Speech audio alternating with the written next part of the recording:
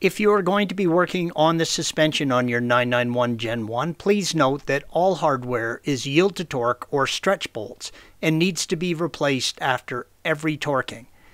Let's start on the rear suspension. There are two upper control arms indicated by red arrows. The upper control arms connect to the wheel carrier, red arrows, and the chassis via a subframe, or what Porsche now refers to as a side carrier. The upper control arms, like all the arms, allow for the movement of the wheel carrier for the shock and springs to function and handles both lateral and longitudinal torque or forces. The upper forward arm is the tow or track arm, red arrow. If you have rear steer, you will have an actuator here.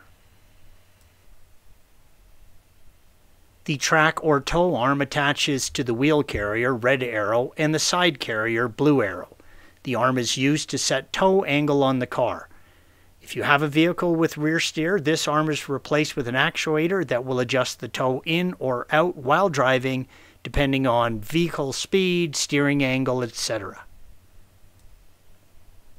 On the vehicles without rear steer, the tow angle is set by a set of concentric washers where it meets the side carrier, red arrow.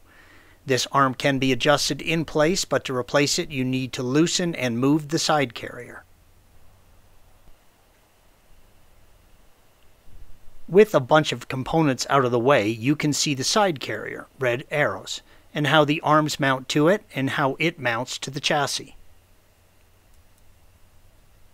From underneath you can see the lower control arm or the wishbone arm. It connects to the wheel carrier, red arrow, via a wishbone design and to the cross member, blue arrow. This arm sets the camber of the rear wheels. From the side view you can see how the camber is set by concentric washers, red arrow, where it attaches to the cross member. The wishbone goes on both sides of the wheel carrier and needs to be removed to change the shocks, blue arrow.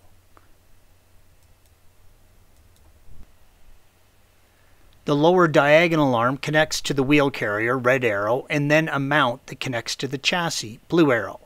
When servicing it, you will need to remove the diagonal brace, green arrow. On the front, the wheel carriers are connected together by tie rods that connect to the steering rack. The tie rods are two pieces.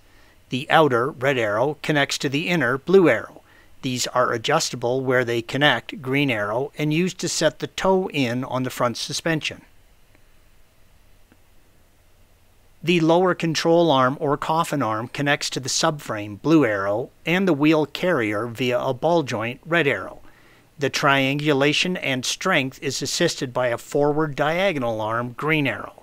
Unless you have a GT vehicle, the camber is set by the shock at the top where it meets the chassis. With the wheel carrier off, you can see the ball joint as well as where the coffin arm, red arrow, and diagonal arm, green arrow, connect to each other and the subframe. The forward diagonal arm assists in connecting the subframe to the chassis, red arrow. There are also many other fasteners connecting the forward subframe to the chassis. Blue arrow, one example. Thanks for watching. Be sure to subscribe to our channel and check out another video in this series.